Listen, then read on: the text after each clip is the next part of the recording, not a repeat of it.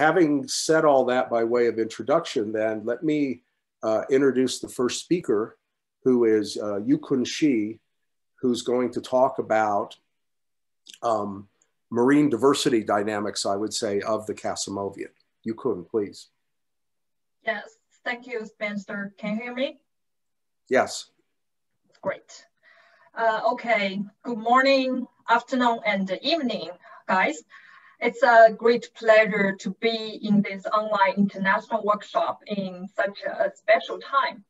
I think I'm quite a new face to the Kasimovian community, so I would like to say a few words about myself firstly. My name is YUKUN and work at Nanjing University, China. I study physiogenics as taxonomist, but mainly in Permian. Quantitative stratigraphy and paleobiology is my recent focus.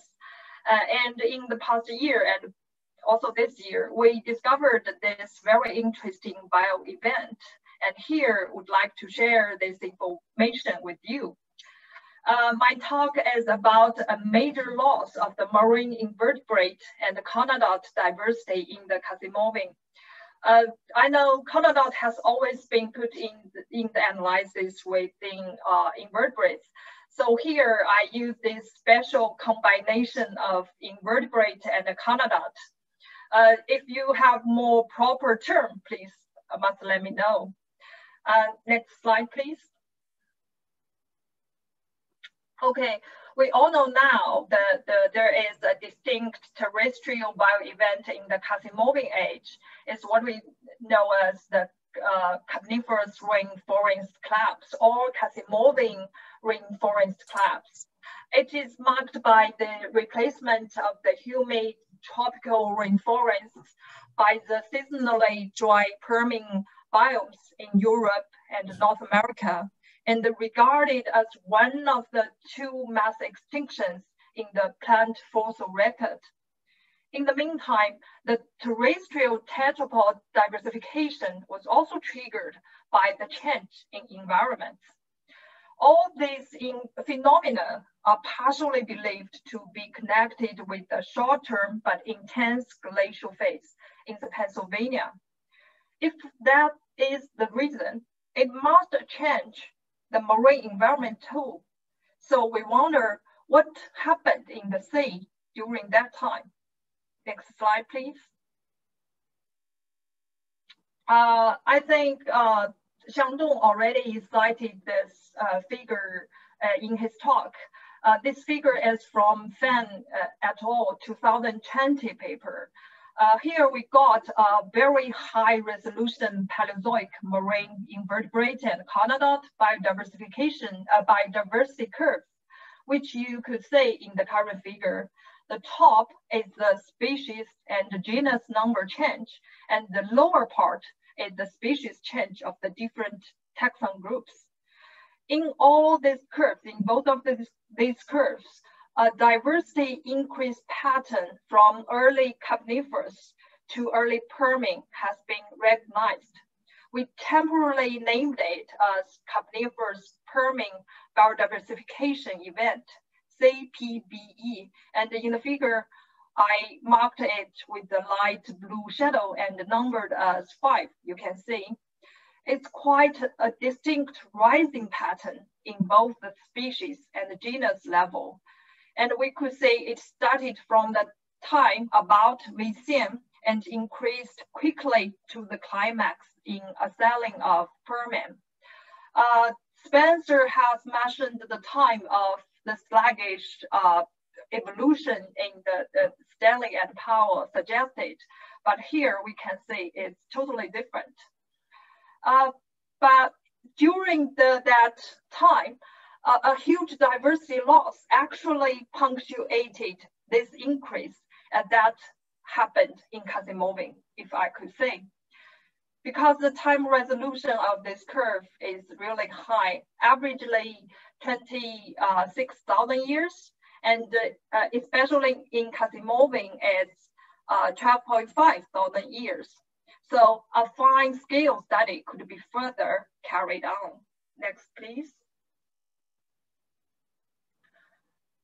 let's take a look at the data firstly.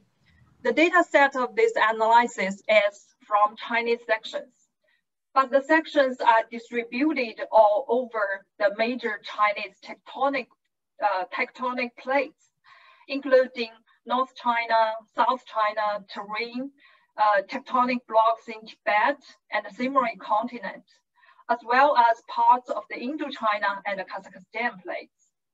During the Carboniferous, these plates were situated across a wide range of paleolatitudes, stretching from southern Parigondwana to northern Boreal reefs. So therefore, the current biodiversity pattern represents the biodiversity change of a wide latitude, temperature, and climate coverage of the Paleotrias area, especially Eastern Trias. Yes. Next, please. Altogether, there are 3,112 sections, 11,268 species, and about 260,000 fossil records were gathered for this calculation. The method called constraint optimization, initialed as CONOP, was used to do the 3D graphic correlation. Before the calculation, the synonyms of the species have been combined, and the species with open nomenclature have been excluded. Also, because of the huge amount of data, a parallel program of CONOP was set up on the supercomputer called Tianhe II in China for the calculation. Then we got the high resolution diversity curve. Next, please. Can you go back to the, go back.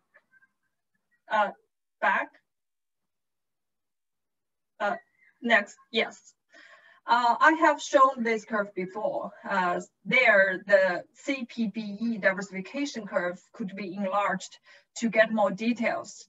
Next, please. Yes.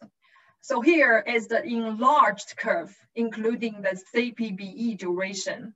The upper black curve is the species number change of the whole fauna. We have divided this duration into 6 subintervals, and we can see the number here. And the CPBE contains I2 to I5, 4 stages describing this diversification event. I2 is a slow increase interval with conodonts, corals, and brachiopods were all important components. I3 is a quick increase interval along with the rising of foraminifera. I4 displays the big loss around the Kasimovian, and I5 is the rapidest rising interval. I4 then could be again enlarged to observe the Kasimovian loss. Next slide, please. Yes, in this figure, we could see more details. The time duration, the whole time duration is from 310 to 299 MA. I marked the I4 with dark gray shadow here, and the upper curve is the species change, and we could say the species kept the trend of dropping in the whole I4 interval, and the species lost nearly 19%. In I4, the major groups include foraminifera, occupying over 50% of the species. Brachiopods occupying 26%.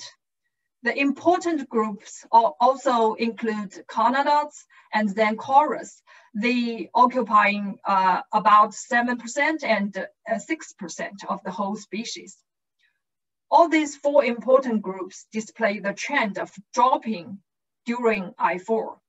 And if I dare to put the beginning of Kasimovian to 307 MA as the most recent GTS does, this drop started before, a bit before that. Next, please. About this drop, Another two data named species origination rate and extinction rate could offer more clues. They were acquired by counting the first and the last occurrence record of the species in a certain time interval. And for this analysis, we used 2 million years as the time interval. In I4, the mean origination rate is around 16% per million year, and the mean extinction rate is about 26%. The read curves are also plotted in the lower space of the current figure, so we can see their changes during the I4. The peak of the extinction rate occurred around 305 million years ago, and then it started to drop, but the origination rate started to rise quickly.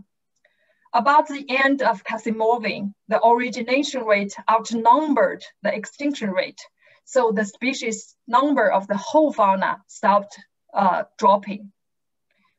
But all these diversity changes were calculated from Chinese data. We will wonder how the change will be on a global scale. Next slide, please. The work of Oroy in 2008 is a kind of famous analysis on a global scale, but I think their data is a bit out of date. So I ran a quick but rough calculation using the up-to-date data from Paleobiology database. I downloaded all the fossil records from Vcn to Gazelle age there and selected the marine invertebrates and Conodont records from it.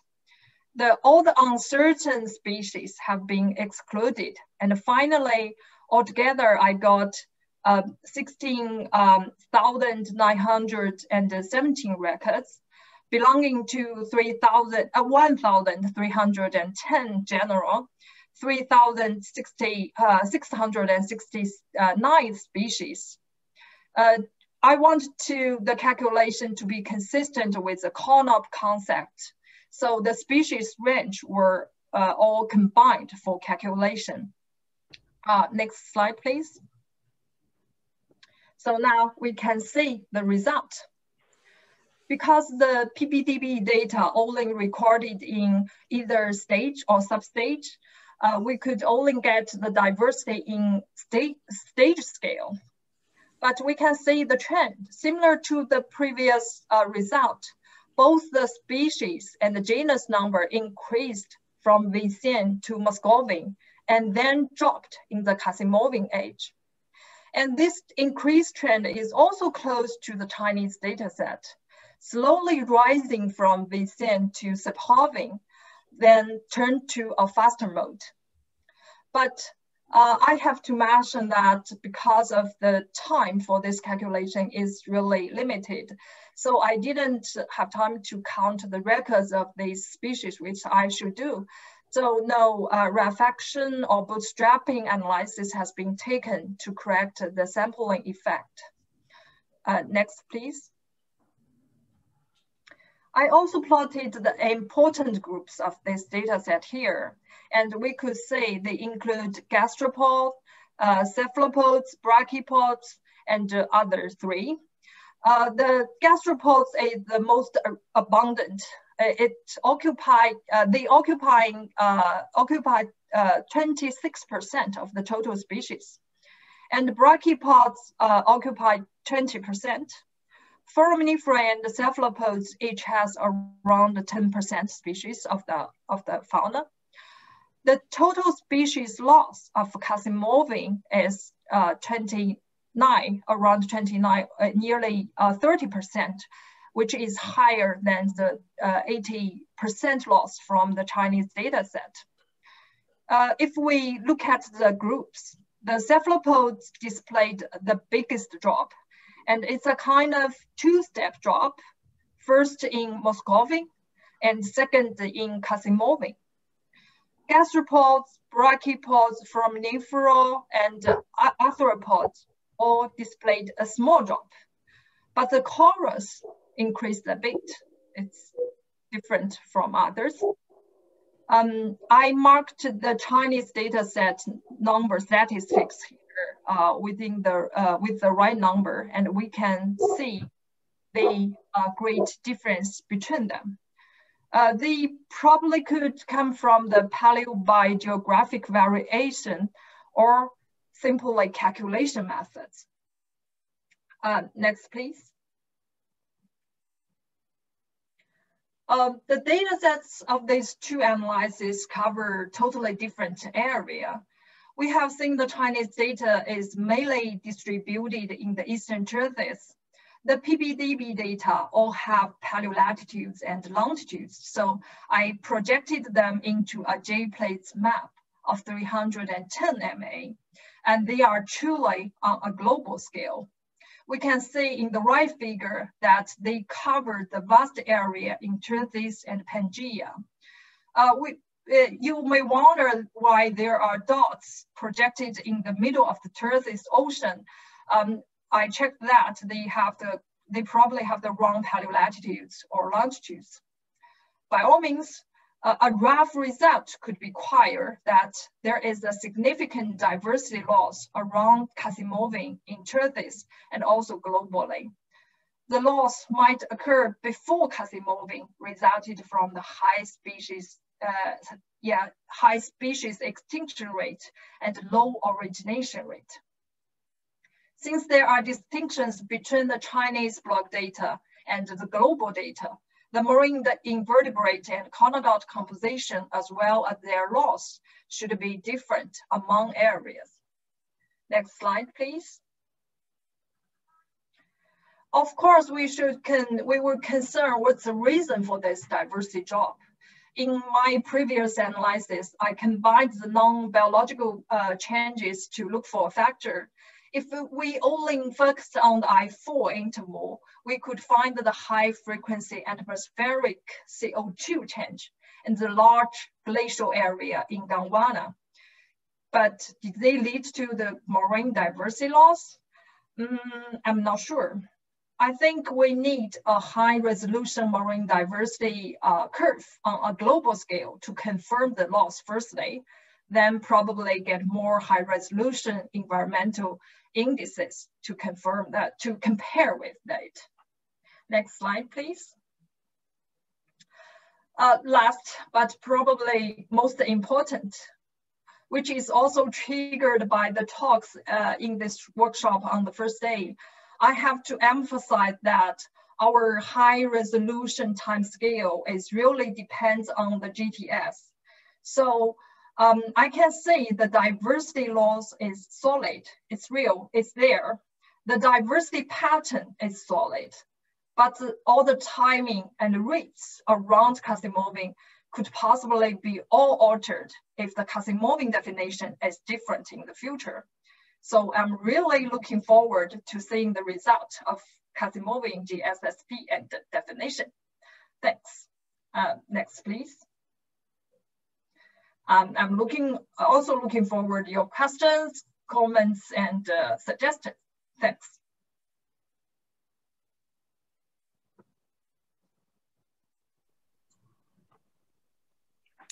All right, thank you, YUKUN. Very interesting talk. Are there any questions? There are none in the chat, so I'll break the ice. A few years ago, a European colleague pointed out to me that if you look at the PBDB, the Paleobiology database, which was compiled by Americans, that it's very weak on Russian data, probably because the Americans who did it couldn't read Russian. It must be very weak with Chinese data as well. Could you? Because you know, I'm not a fan of the PBDB. I see it as a very coarse and, like you say, out of date. And some of you know Don Prothero wrote a very good paper a few years ago where he looked at fossil rhinoceroses, which is his group, in the PBDB. And other people have done this, and you find a lot of taxonomic mistakes. You found paleolatitude errors. Anyway, how does the PBDB capture Chinese diversity data? Not really good. When I look at the Carboniferous data, I only found probably several books recorded in the PBDB. And I definitely know the Chinese data really should be a huge amount about Carboniferous. But for the global data, if we want to use global data, this Olin database now existed to have all of that. But the thing is, for the PBDB data, we cannot really have more specific process analysis. That's the big limitation. That's why we are actually constructing or already had a global, also a global database. And we kind of input all the sections into the database. Then we could have the most detailed information about all those sections. Now the database have the most abundant Chinese sections, of course, but nowadays we are actually inputting the data set around the world. So in the future, we could have the chance to do a more precise and based on the section analysis on the global scale data. Good, thank you. I see Olivia King has a question. Olivia, can you turn on your audio and video, please?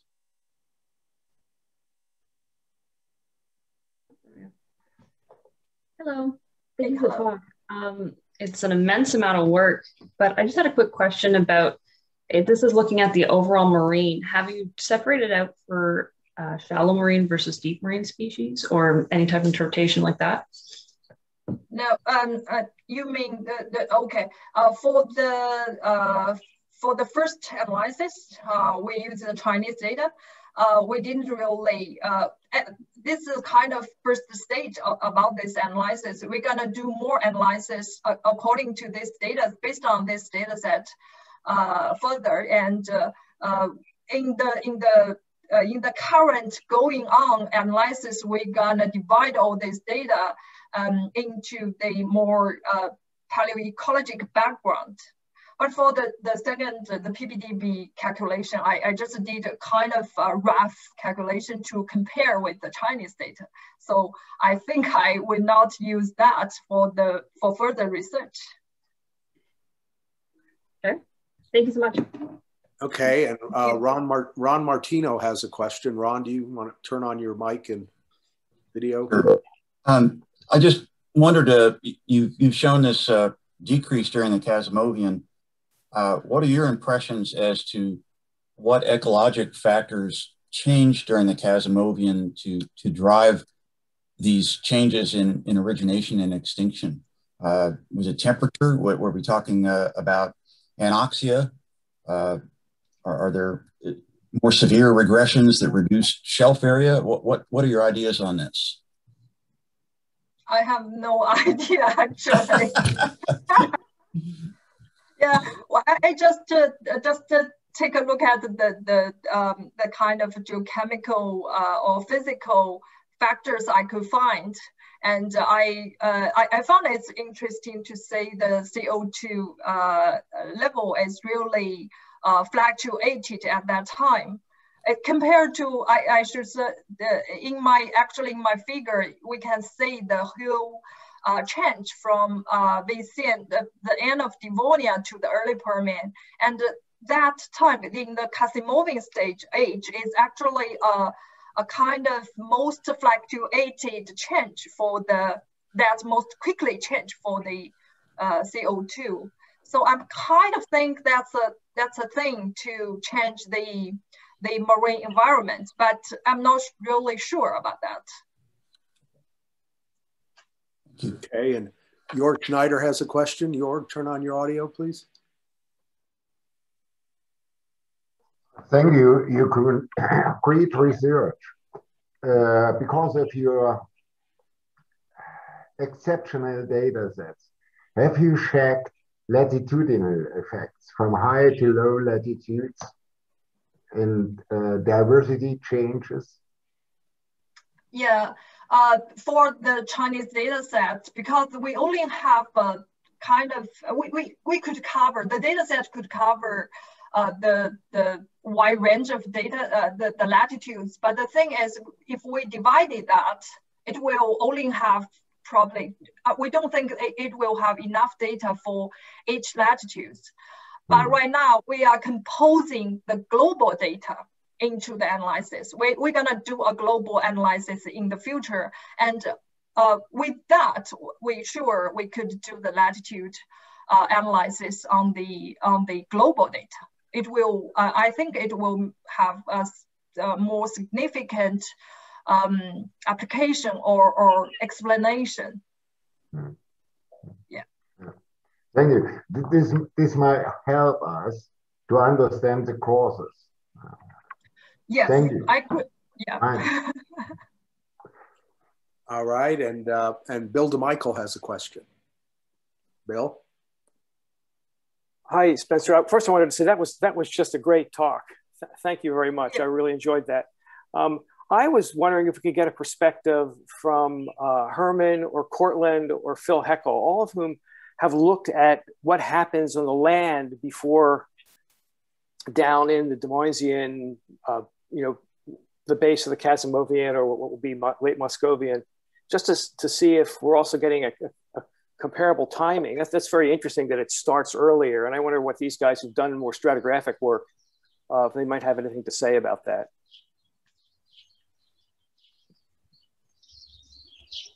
One of them? Yeah, this is Cortland here. Bill, I think what Bill is saying is intriguing and correct. As I'll be showing, when we get to the latter part of what we consider to be the Balsovian in both the Illinois and Appalachian Basin, we start to see things go. I mean, that happens throughout the entire section, which is why we can use paleomorph biostratigraphy. But it starts to become especially apparent, and what happens is that the intervals of extinction events tighten up. And so what I mean by that is that the amount of strata between each level of extinction starts to get smaller and smaller. And then with the Muscovian Kasimovian boundary extinction, that's the big one, because we lose all of our lycopod trees with the exception of Sigillaria.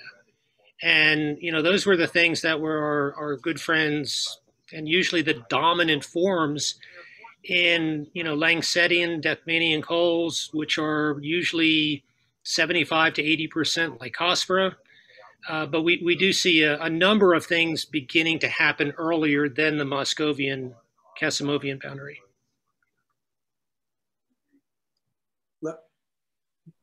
Anybody want to make a point about that? Herman, yes, please. Actually, in the megaflora, you see a strong drop, but it's due to the facies and the preservation. I'm not sure that it is a real drop in diversity, except the one that Cortland just mentioned.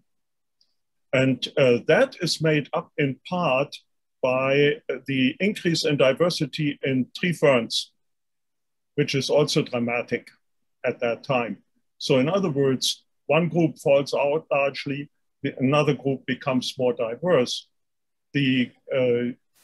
But the facies changes cover this up in part, so that it's difficult to say if this really happens with plant macrofossils. Bill? You're muted, Bill. Yeah, I just want to make one last comment about this. Some of the comment here shows the confusion of where these boundaries are that YUKUN referred to, because the big turnover in North America is the Demoisian Missourian boundary, which isn't exactly the Muscovian Kasimovian boundary. And then of course the recent movement of where, at least in North America, we thought the Stephanian Westphalian boundary was compared to Europe, just throws tremendous nomenclatural problems. I mean, I've seen people writing from, it was an insect guy was writing in Britain, say there's no change at the Westphalian Stephanian boundary. Well, the way the Americans were using it, there was an enormous change. But the way it was being used, once you put the Cantabrian and shove the Stephanian Westphalian boundary down, all of a sudden there isn't any change. So it becomes hard to even use the literature unless you know what literature you're talking about. So YUKUN, I think what you were saying about a lot depends on where these boundaries end up, whether we can even talk to each other because of the way the boundaries are floating around and they aren't linked up together. It just makes communication really difficult. You almost have to go back to using your regional stages. Good point. And we need to move on, but I think we should all put pressure on Shandong Wang to get a vote next week on the base of the Kasimovian, so we can, I mean, really in the, what people call the Hedbergian stratigraphy, we need one time scale, one global time scale at some level so we can all speak the same language.